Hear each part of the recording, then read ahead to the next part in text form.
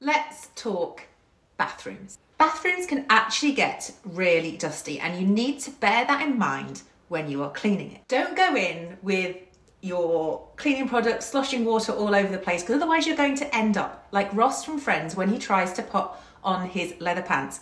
Dust and water, you're going to end up making a paste. So this is what you need to do. Regular basis, get in there with your vacuum cleaner, get the crevice tool and get behind everything, behind the sink pedestal, behind the toilet pedestal, in all of the nooks and crannies. So when you do go in there to clean it, it's going to be an awful lot easier.